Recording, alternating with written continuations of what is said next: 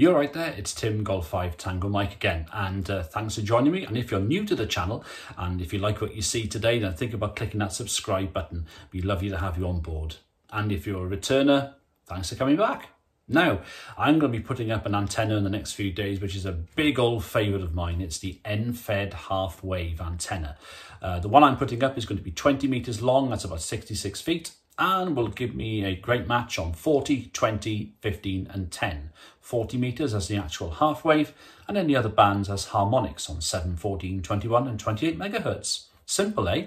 Well, how does the end-fed half wave work? Well, I'll show you a diagram of how I'm going to put this antenna up, and I'll show you how it's fed and how it does. So here we go. We can see here, look, the antenna I'm going to put up is in a fairly restricted sort of space. It's actually only about 29 feet, that's about 9 metres long. Well, I'm able to do it because the end-fed half wave is quite versatile in how you can actually put it up. You can put it up in a variety of styles, inverted L, inverted V. You can put it up as a vertical if you've got enough space, a sloper, bend it around your garden. It's quite tolerable, really. And it's a great antenna to fit into most spaces, and as well as taking with you portable as well, which I've done. Anyway, let's have a look at this diagram again. You can see on the bottom right-hand corner, there's a little dot there, which is the source on MMA, which is the modelling software I'm using. And that's where the 49:1 transformer is going to be. And that's going to be the place where the antenna is actually fed. It's 49:1 because it's bringing down the impedance at the feed point by a factor of around 49, because it's quite high at the feed point, you see, at the half wavelength frequency, and in the full wavelength in the others as well. So we need to bring that down to like around a 50 ohm match, so you can just plug some coax in and off you go, and your radio will stay happy. So, as I say, it's fed at the bottom. Now, in my case, that's the actual diagram of the antenna in my garden. It's going to be fed at the bottom, about a foot or so, about 30 centimetres or so above the ground. That's going up a fiberglass pole vertically, look, to a height of about 7 metres, that's about 22 feet. And then it goes up again to sort of on a slope there to the real apex of the antenna, which is again held by a fiberglass pole, around 9.5 metres high. That's about 29, 30 feet. And it goes down then to about 6 metres, that's about 19 feet off the ground, again to another pole, and then down about 9 feet, about 3 metres. So the end of it, the far end, the little end on the left-hand side, is probably about, I don't know, 10, 11 feet, about 3.5 metres off the ground, say. So, you know, pretty standard stuff. And again, it's been squeezed into a width of a garden, which is literally less than half of what the full length of the antenna is.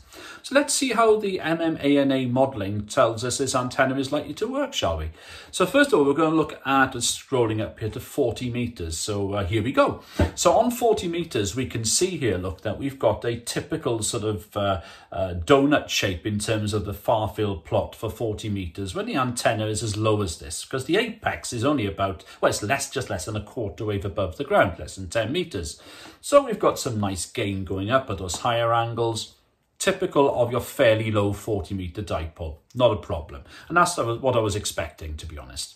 And it'll be strong for about between 500 to 2,000 miles or so. When we've got a nice short skip in the UK called Inter-G, then this antenna will do pretty well, I think. And in fact, it has done before, because I have actually used this antenna in exactly this configuration in the past. So that tells me what's happened in the past is about right, that this antenna was pretty strong into Europe, and when we had short skip in the UK, was pretty strong there as well. We worked a bit of DX in it as well, actually. Some strong US stations into South America as well in the evening on 40. Well, when the band opens up, you can pretty well work DX nearly any antenna, can't you? So this will serve you well for both. Let's have a look at 20 metres then. Now on 20 metres, this antenna is a full wavelength long, okay? Now the initial far field plot is a bit more squashed, as we can see, and we've got a bit more gain now at the lower angles. And in fact, I took the liberty of looking at this antenna on 20 metres as to how well it performed on sort of 5 degrees elevation, because 5 degrees is a good angle to look at when we're looking at the likelihood of working a bit of DX, because the lower angle of elevation, our lower angle of takeoff, is where we get DX signals in, and we push our RF out as well. And if we look at the azimuth plot here, now you might notice this is on the right hand side, you can see a dot there at about 2 o'clock if we look as a clock face. And if you look at the top of the diagram, we can see the letters GA. That's the gain. Now the figure we've got there is minus 6.0 dBi, minus 6 dB.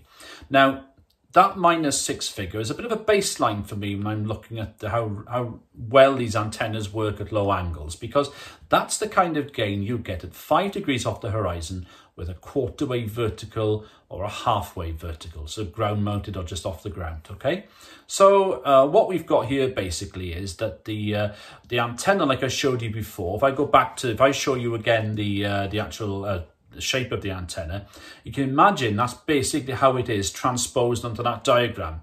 So effectively, therefore, on the right hand side of that diagram, we can basically see that's where the vertical element is. Then we got, as you're looking at the diagram, then we got the 2 inverted V elements and the small one going down. Basically plump it onto that diagram, and that's how it looks.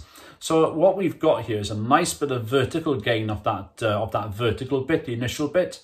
And in fact, if we go down to the next page, we can see we've got that -6 dB gain, basically broadside off this antenna, as you'd expect from like a dipole, for example. And in fact, our greatest gain is off the center of that broadside, as we can see here at -3 dB. So pretty good, really. Now, if we look at 15 meters, this is where we start to get some really nice performance. If we look at the far field plot on 15, we can see now we've got a nice bit of a lobe going onto that side. Now for me, that's onto the south, southwest, southeast. And that's giving me some really nice gain now with this antenna. You can see that towards the southwest, that would be, we've got a -2 dB gain. We've got a -4 dB gain about, so directly south, and -2 again down to the southeast. It's giving me some nice, a nice sort of direction there towards Africa, down to Southeast Asia maybe, and certainly to places like Greece, and also down towards places like South America. So lovely. Not so strong on the right-hand side, as you can see, to the States, but hey-ho, I think this could be a very nice antenna on 15 meters for me. So I'm looking forward to that. And in fact, even when the band wasn't really open a couple of years ago, on occasion that it was, whenever I heard somebody on 15, I worked them. So this is a decent antenna. And if we look at the actual currents coming off the antenna on 15 meters, we can see we've got 3 main lobes on 15, because it's obviously now, what is it? So it's about a, it's a 1.5 wavelengths, isn't it? So we've got 3 main lobes. So on the right-hand side, on that vertical element there, we've got a nice, as you can see, a bit like a quarter wave vertical, really. We've got that main lobe coming up about a quarter wave up from the ground on 15. And then we've got those 2 main lobes on the inverted V bit there, which gives us that nice bit of gain over to that side of the antenna. Really pleased with it.